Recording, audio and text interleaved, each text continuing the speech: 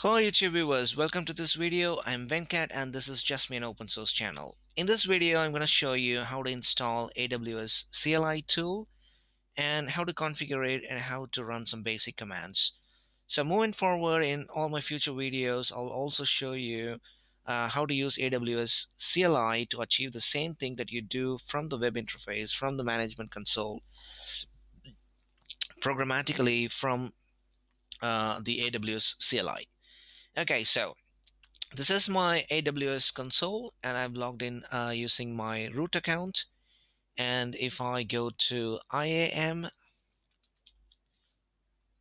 and I've already created and already shown you how to create a new user. So I've got one user named test user. And when I created this user, I enabled programmatic access as well. So that has generated me the access key and the secret key, secret access. So if you go to security credentials, you will see my access key here and the secret key. Once you lost it, that's it, you have to recreate it.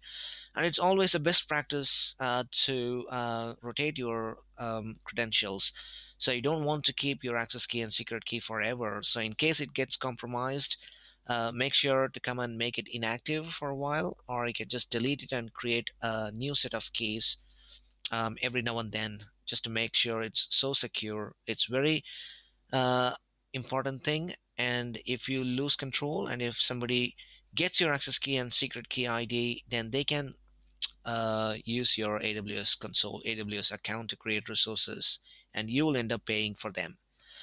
Okay, so when I shown the video about creating new user, I forgot to copy the secret key. So what I'm going to do is I'm going to delete that and create a new access key. Are you sure you want to delete this key? Delete, create access key. So that's created. So that's my access key ID, and my secret key is this one. Okay, so that's my access key and secret key. Copy this to a safe location, and then you need the secret access key. If you don't copy it now, you won't be able to get to that secret access key. But access key ID will always be available, but without secret access key, you won't be able to use AWS CLI. So let me bring up my terminal here. What you need is Python, and there are a couple of ways to install AWS CLI, but my preferred way is to use Python PIP to install AWS CLI. I've already got Python 3 installed, which Python, so Python is there. Python minus minus version, I'm running Python 3.7.3.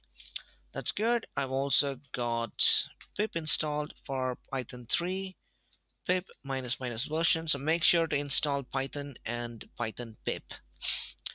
And pip install minus minus user, or if you want to be available across the system, sudo pip install AWS CLI. So let's go ahead and install the AWS CLI module just for my user account. Pip install minus minus user AWS CLI. I've already installed the AWS CLI module. That's why it says requirement already satisfied. Okay. So once you install that, it won't be in your path. You have to add it to your path. So basically, when you install AWS CLI through Python pip, it will be in your .local/bin directory under your home directory. So there you go. That's the AWS tool, which you need to add to the path. So I'm using Z shell. So I've added it to my .zshrc. If you're using bashrc, just pop that line in your .bashrc profile. So if you want to use that straight away, just export your path. Export path equals $path colon $home/.local/bin. Okay, and make sure to put that in your bashrc file, .bashrc or .zshrc file, to make it permanent. So I've already got that in my path.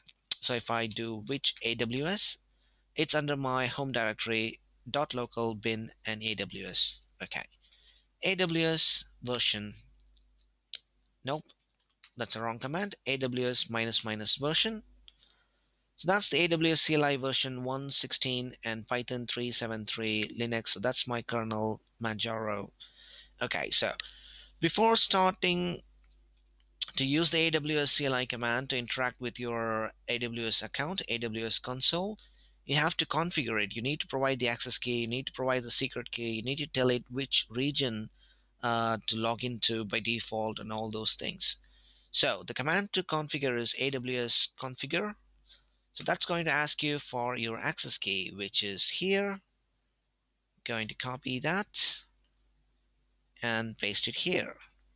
Okay. So AWS secret key, which is here, I'll copy that and paste it in my terminal.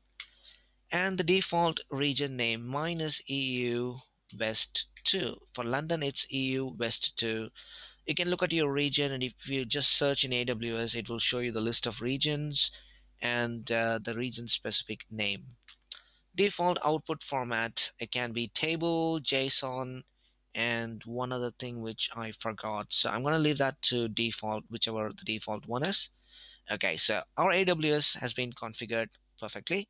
So all these are in the AWS under .aws under your home directory. So there is this config and credentials ls. Let's take a look at that one. AWS config. So default region is EU West 2, and your credentials will be under AWS credentials. So that's my access key ID and the secret access key. So AWS configure has got something called profiles. So you can create additional profiles. Say if you want to connect to a different AWS management console by providing different set of access and secret keys, you can create a new profile, and you can look at AWS configure minus minus help. AWS configure help. AWS configure help. Okay, so that's configure. You've got get, list, and set. Okay. AWS configure. If you ever want to change your access key or secret key, just run AWS configure again. So that will ask you for your access key ID. If you just want to change your secret key, not the access key, just press enter. So that's not going to change your access key. Whatever you've entered previous, it's going to be retained, and you can enter your access key, secret key, and the default region name, which I'm not going to do because I've already done it. Okay, so that's how you do it. So that's how you configure your AWS CLI before starting to use it for the first time. So now we've got that installed. So there are a few options. AWS help. So that's a nice resource. So these are the type of services that you can interact with. So the first command is AWS. The second command is the service that you're going to interact with, and you can use the help option for individual services. For example, let's take a look at EC2, for example. There is Elastic Load Balancer and all sorts of services. AWS minus minus help. So you have AWS help for general help, AWS subcommand and then help, AWS command, subcommand, and then help. Let's take a look at the EC2.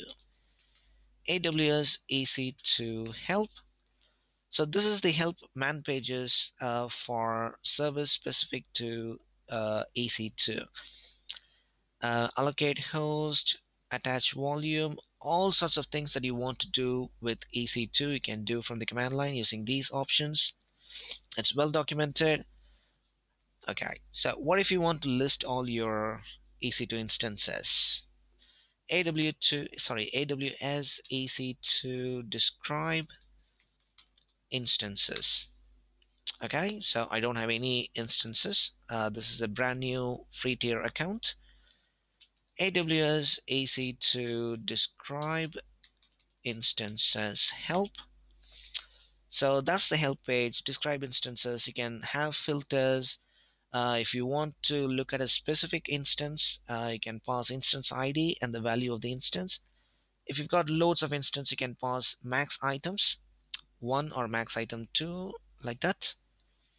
Okay, and you've got all these documents. So for all the services and for all the subcommands for each of those services, you've got a nice man page to look at.